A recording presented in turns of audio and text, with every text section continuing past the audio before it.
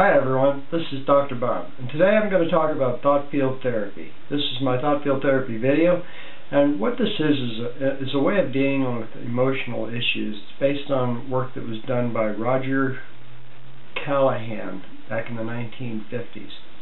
And what you do with this is you use the tapping exercise. It's based on acupuncture, Chinese acupuncture. You choose those pressure points, but instead of sticking needles in them, you just tap them.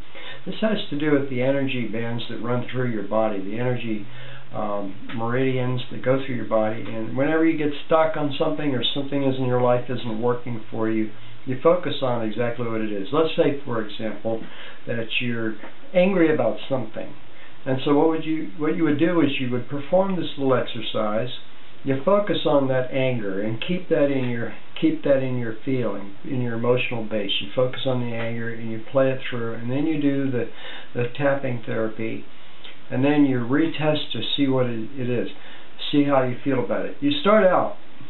I usually use a notebook for it, and I will write down all the things that bother me and how I feel about them. Angry, frustrated, upset, sad, whatever is really bothering me, and then write them all down. And then go back and put them in order or priority. Which one is the strongest?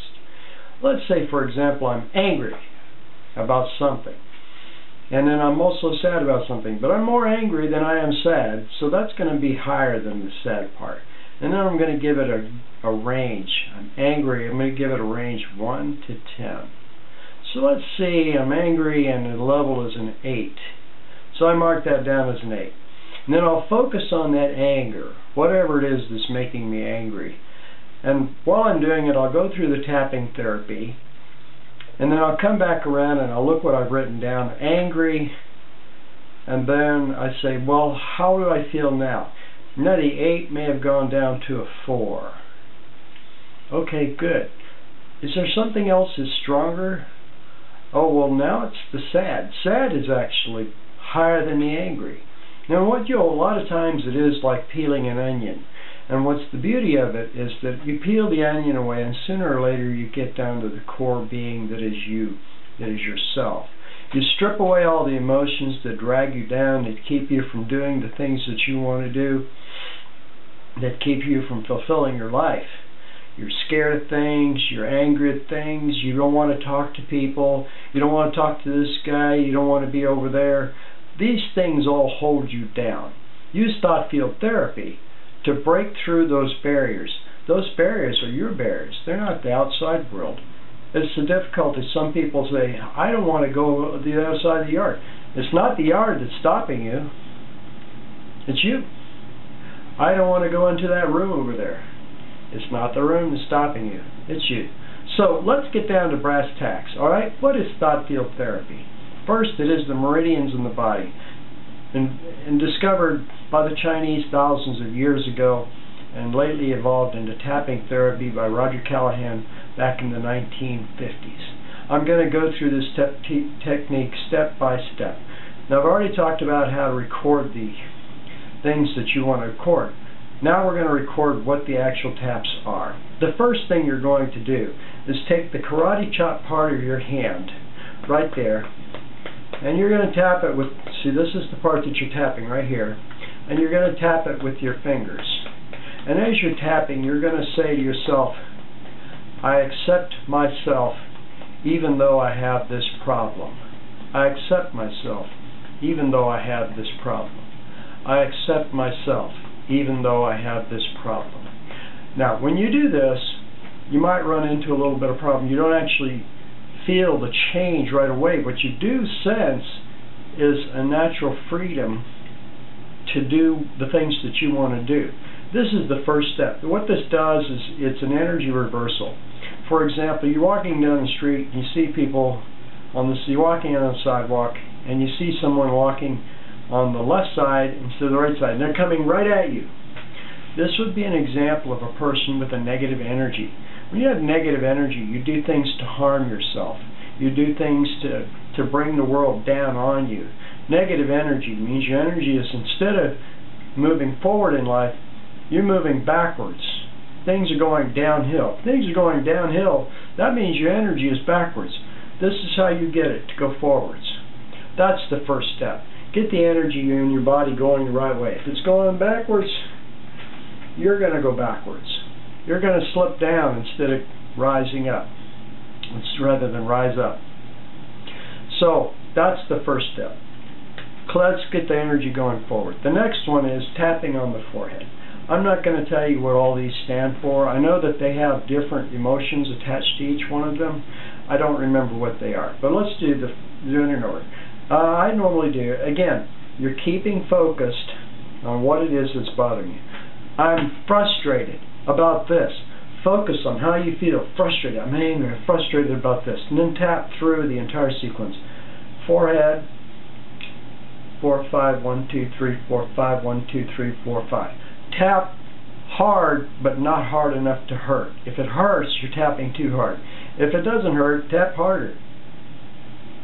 Alright, so I give it 10 to 20 taps. Okay, and next is the eyebrows. So forehead, eyebrows, right here, tapping. 1, 2, 3, 4, 5, 2, 3, 4, 5, 1, 2, 3, 4, 5, 1, 2, 3, 4, 5. And then side of eyes, right here, these little bony ups right here. 1, 2, 3, 4, 5, 1, 2, 3, 4, 5, 1, 2, 3, 4, 5, 1, 2, 3, 4, 5. And then under the eyes. 1, 2, 3, 4, 5, 1, 2, 3, 4, 5, 1, 2. Okay, so 20. I'm giving it 20 taps. Now I'm holding, again, I'm still holding it in my mind and in my heart. What I'm feeling is bothering me. What's bringing me down? What's tearing me apart? After the eyes and the face, and let's see, yes, after this, and this, you go to about 2 inches below. There's a little hole in your throat right there where you can touch. Let's get that down there. And then there are 2 places on your chest. One is right here where you just beat your chest like Tarzan. Because I can't do Tarzan, not anymore, maybe as a young man. And of course you can hit this hard. Not too hard, don't break your chest. Well, I don't think you can, but the next place is about 2 inches below the armpit, about right there. And I do both sides. The next one, of course, is the side of the thumb. Now I'm going to point at the place where you tap. It's actually at the beginning of, well, we might say the end of the fingernail, but it's the beginning of the fingernail as you go away on the side of the finger. In this case, I've got the thumb. Whether you do left side or right side depends on how many times you've done either side. Mostly you switch up. You'll do your right side one time, do your left side the other day. But you don't have to do them both. Just one side or the other. Basic idea is to find out where the light energy blocks are and tap it out. So right here, the edge of my thumb, I'll put my fingers together like this and I'll tap. Okay, now the hands. Starts with the thumb right here, the beginning on each finger or thumb. It is the beginning of the fingernail. You tap right there.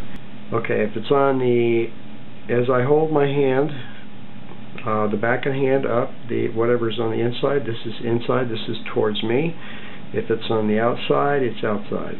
Okay, so first we're going to do the thumb. 1, 2, 3, 4, 5. 1, 2, 3,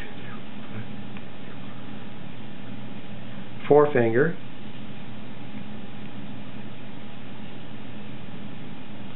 Remember, on each one I'm doing it the side of the finger at the beginning of the fingernail. So it's literally that spot right there. Middle. Let's see, this is going to be middle finger inside. Ring finger outside.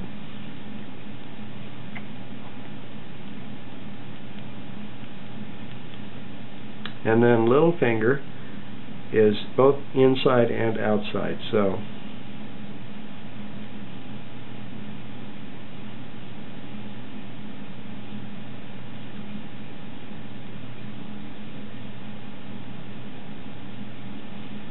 okay, the next one is this little piece here, but you're tapping this, you're not counting the taps. What you're doing is what you're doing is something a little bit differently. So you're tapping this. This is right between the baby finger and the ring finger, but it's on between these two little bones right here. You usually use about 3 fingers. You can use 3 fingers and get right in between those two. And that's one of your meridians right there. So you're tapping that, but as you're doing it, you are going, and I'm going to hold it down here, is eyes open, eyes closed. Down left, down right, circle, reverse circle, hum, count 1, 2, 3, 4, 5, hum. And all this time I'm doing this, I'm tapping right there. And then, of course, you're also maintaining focus on your emotional distress, whatever's causing you emotional distress. The last part is going to be the feet. The feet are very important because the feet are very important because for some reason the feet are what keeps me from moving forward or doing something that I need to be doing. The feet are very important because for some reason if I get stuck, the feet seem to be the most important thing about getting moving again. If I'm stalled on something, I can't seem to get moving on a project or what I want to do, I tap out the feet. Well again, I can't tell you what does what, but it's right between the big toe and the second toe. This little ridge in between these two bones here, and I think they are bones, and then it's tapping. I use 4 fingers. Okay, the last spot is right between the ball of the foot, right inside that little place, right there, and you just right between these two pads, and it's